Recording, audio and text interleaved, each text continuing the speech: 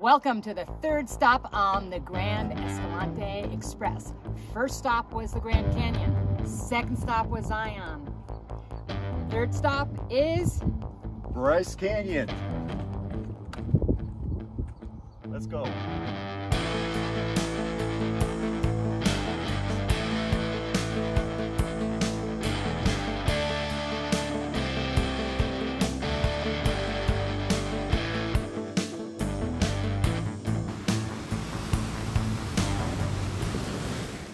in Bryce Canyon in Utah, and you'll notice that the landscape around here looks a lot different than the landscapes from the other Colorado Plateau parks. And the story's kind of the same. Deposition. This area was a big lake between 40 and 20 million years ago, and then there was uplift and then erosion. But the different part of the story here that's different than Arches or Zion is the type of weathering and erosion that occurs here. And if you notice behind me are these beautiful, amazing spires of rock.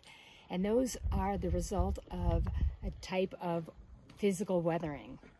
And when this area got uplifted, it got fractured. And these fractures fill with water. And this area experiences freezing and thawing for 200 days of the year, which means any water that gets in these fractures freezes and expands about 9%. So you can imagine the pressure that's put on these rocks as that ice expands. And this happens daily, 200 times a year. And that's enough to pry apart even the strongest rocks. And what's left are these spires that are called hoodoos. They're called hoodoos because they're really creepy looking. One of the things you'll notice in this area are these fracture sets. And so this is where water will percolate down and weaken the rock. You'll weather it, and then in the process, the erosion will transport that material away. And eventually these fractures that are perpendicular to each other form the pinnacles and the hoodoos that we see all around us. Pretty amazing. This is really chalky, really weathered.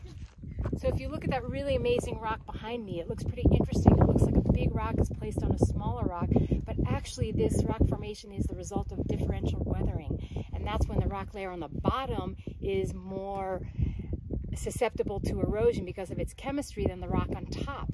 So it wears away faster, leaving that big knob of more resistant material. And it's most likely that the layer on the bottom has more calcite and is more limey. Most of these deposits were in a big lake called Lake Claron, and some of the types of sedimentary rocks that get deposited is limestone. Limestone is made out of the mineral calcite. That can be hard to identify, but there's one telltale sign that geologists use, and it should effervesce when we put hydrochloric acid, dilute hydrochloric acid. So if you put that on the rock and you see what happens, you see there's a little chemical reaction.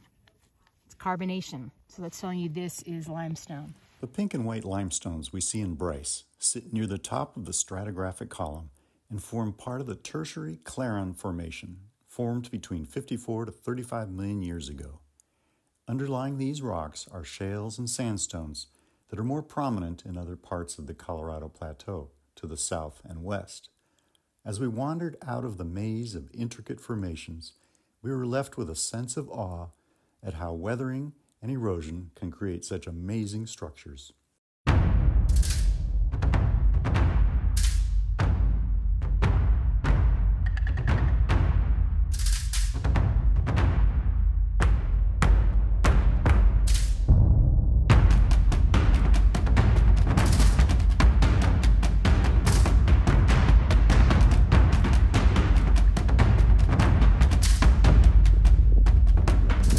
I mean, really, you've seen one hoodoo, you've seen them all.